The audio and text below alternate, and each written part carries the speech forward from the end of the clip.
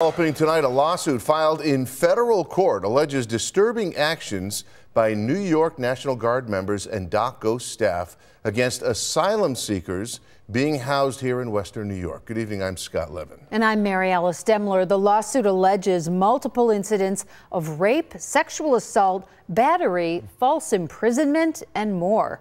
The 19 plaintiffs in the case include several asylum seeker families and former subcontractors for DocGo.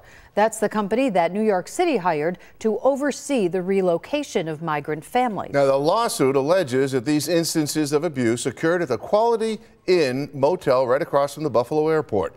There are multiple allegations against members of the Guard saying that they coerced asylum seekers into sexual relationships at the motel, but also allegedly took them off-site to the hotel where the National Guard were staying.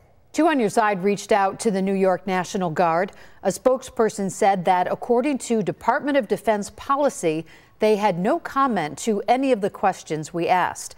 But they provided a statement that said, in part, if allegations are substantiated following an investigation, this can result in adverse administrative and/or disciplinary actions pursuant to regulation and New York State military law, end quote. This is still a developing story, and we will share any new information on air and online when we learn more.